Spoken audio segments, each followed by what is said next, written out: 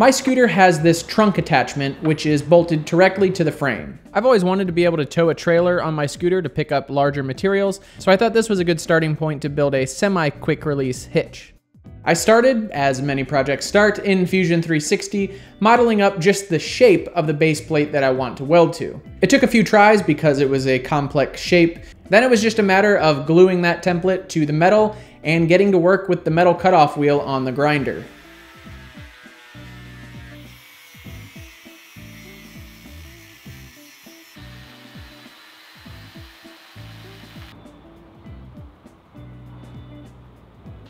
Moving right along, we got our base plate roughed out. Next thing we need to do is add these little tabs, something like this.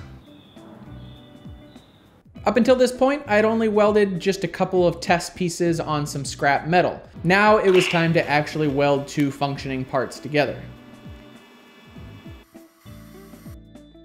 I think they turned out just fine.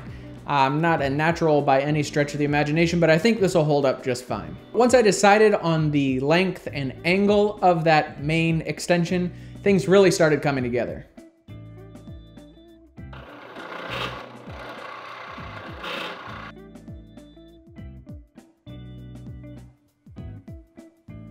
I chose to use a small kit trailer from Northern Tool for this project.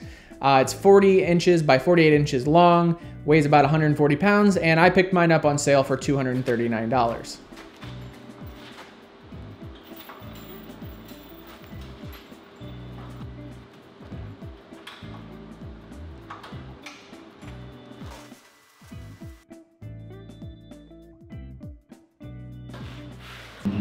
And then this is what I ended up for support. I've got two little ones up front here. I've got two in the back going this way. All right, I've got everything welded up for the most part. I think it's time to do some stress tests. Throw it on the scooter, and before I go through and, clean and finish all these up, even see if a scooter can tow a trailer, because to be honest, I have no idea. Can't handle this.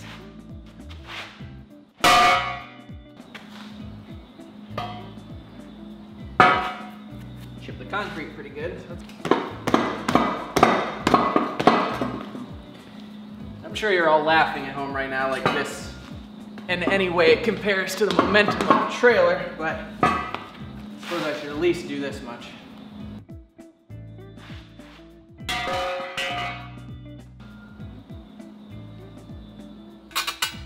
Definitely gonna need some grade 8 bolts if I'm gonna use this thing permanently.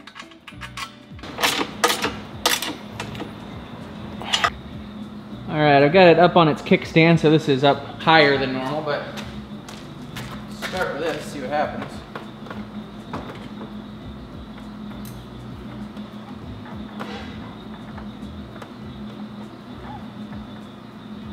Doesn't look like I'm gonna be able to stand up.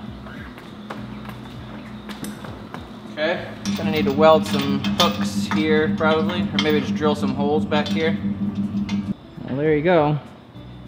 And I think I nailed the angle. You'll see it's a little bit high now, but hopefully when I sit on it and put any weight on the trailer, that levels out nice. I guess let's go for a quick test drive.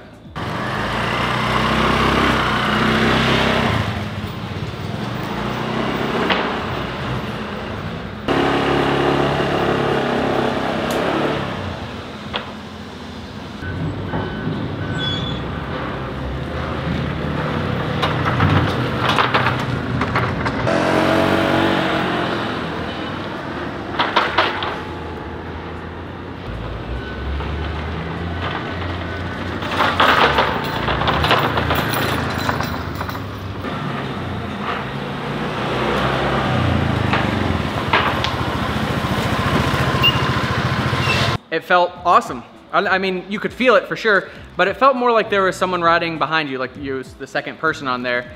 Braking was still responsive. It still went and stopped. But it's time for a high-speed test, and to do that I'm gonna need lights and safety change. So I went to the hardware store, just got a universal light adapter.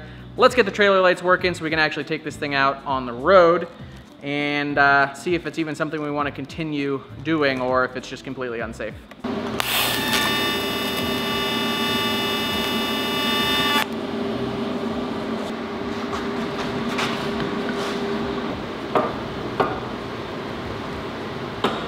so dumb, Mike.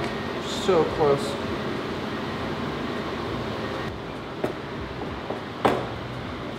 Whew!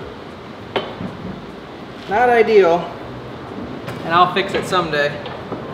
But I want to continue testing. I didn't want to have to spend all afternoon grinding those off. So I thought a fitting inaugural trip on the scooter with the trailer would be down to the metal supply store to pick up all the materials I needed to finish this project.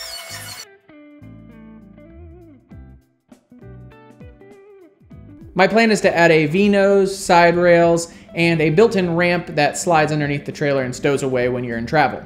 After a coat of paint, I was done with the hitch and I was ready to start modifying the trailer. But that is going to have to wait until next time. We will see you then. Thanks for watching. Bye.